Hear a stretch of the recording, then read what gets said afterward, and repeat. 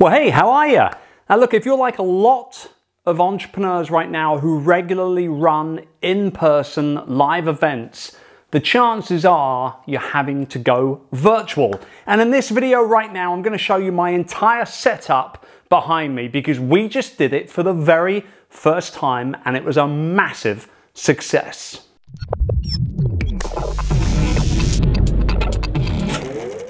Hey, what's up? It's Chris here and welcome back. I do appreciate you joining me. So yes, changes are very much afoot at this particular moment in time. And today I'm going to be talking about one really major change that we've had to make to our ecosystem as a business, as well as what that means for our coaching clients as well. Now, if many of you have never come across me before or what we do at Youpreneur.com, we're fundamentally a business education company that focuses on helping people build profitable, future-proof businesses are based around their expertise, their personality, and the people that they want to serve. So ultimately, they're personal brand business owners. They're people like authors, consultants, coaches, speakers, content creators, anyone really building a business based around them and their tribe.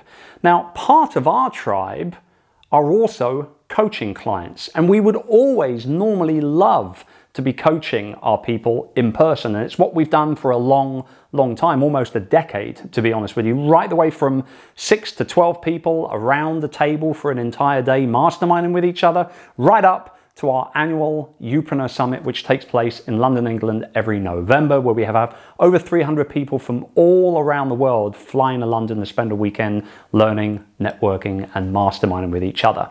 But because of everything that's been going on, we've had to make some changes. And very recently, we decided that we didn't have much choice in the matter. We were going to have to take our April Youpreneur Incubator Mastermind Day, which would have been in person in London, and turn it into a virtual event instead. And I'm very happy to announce that we did that for the first time yesterday, and it was a massive success. In fact, actually, many of our coaching clients even said it was better in a virtual setting over an in-person one for a number of different reasons. So that's rewarding. You know, the team and myself put a lot of time and energy preparing what you see behind us so that we can ultimately show up for our customers just the same virtually as we would have done in person. And today, right now, I'm going to walk you through the entire setup so that you can see exactly how we did it. Now, I will say, I want to caveat before I pick up the camera and start walking around the desk here, I want to caveat the fact that there was a lot more tech on this table. Stuff like extra monitors, extra iPads, extra messaging devices and phones and microphones and all that stuff that actually got removed after the morning session because, quite frankly, it was just overkill. We didn't need it. So what you see behind me and what I'm about to give you a tour of is exactly what we used for a day and a half's worth of coaching with over 50 people from all over the UK and Europe. And like I said, it was a big success. I'm filming this video, by the way, so that if there are other people out there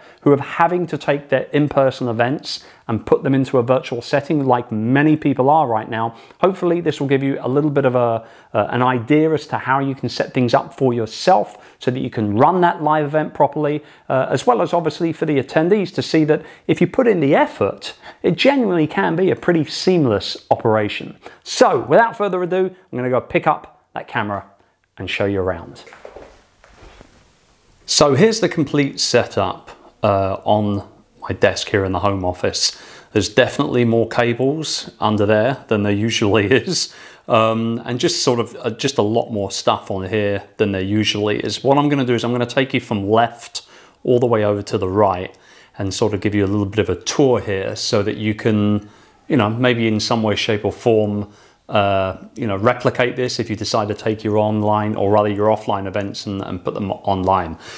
So over to the left to begin with here, what I've basically done is I've brought down an extra TV. I think it's about 48-inch TV, I think, so that I can basically have a bigger view of all of the attendees, actually sort of, you know, that Brady Bunch look of everybody on the screen all at once. And then I could use my computer screen in the middle of here to kind of focus in on chat and managing the Zoom room, because we're using Zoom as a software on this as well.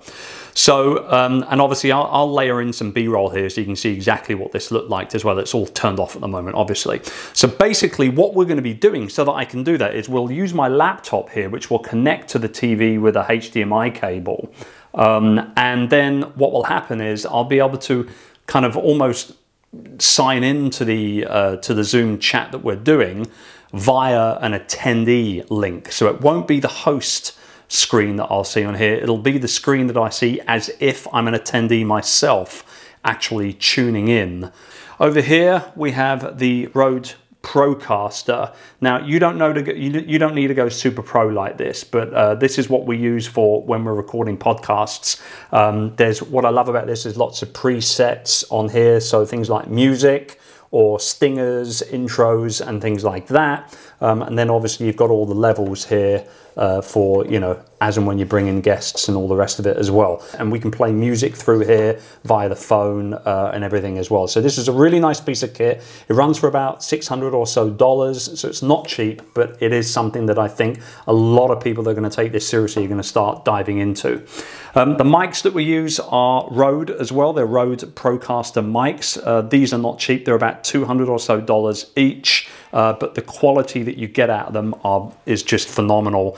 They're what they call dynamic microphones, so you do need to talk directly into the mic here to have that broadcast quality. But let me tell you, the difference is night and day. It's beautiful. Now we've got the ring light here. This actually won't be on me. I want to clarify, this is the newer ring mic as well.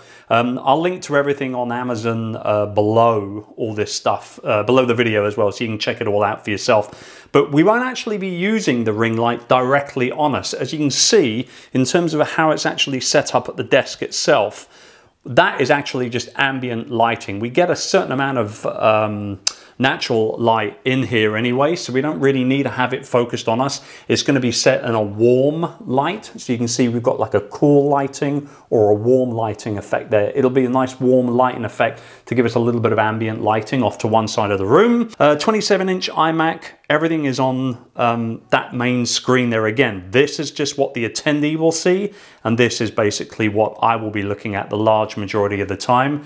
We use a Logitech. I don't know the exact number on here, but again, I will link to it. I don't know the model number off the top of my head. I've had it for a good few years, but I'll link to it below, don't worry. And then we will be using an iPad. This is an iPad Pro.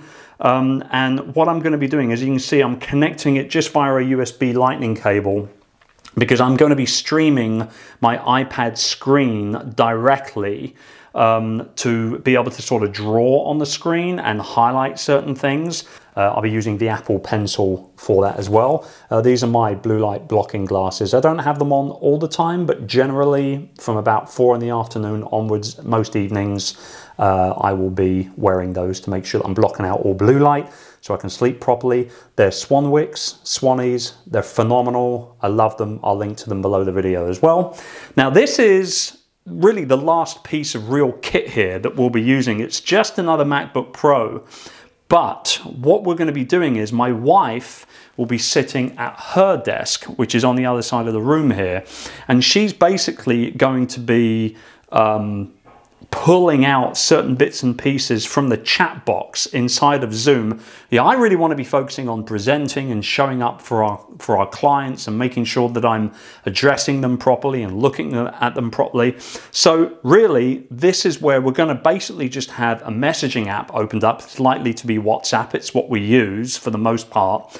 And what will happen is she'll be pulling out comments and questions that happen on the actual call itself and then popping them into a separate chat box on this screen. So when it pops up, even though I'm going to be looking at this larger screen, it'll be quite obvious to me, and I'll then be able to kind of just glance over to the screen itself, read it, and then get right back to the main call itself. So I've never done anything like this before, and I'm really interested to see how it's going to actually end up working.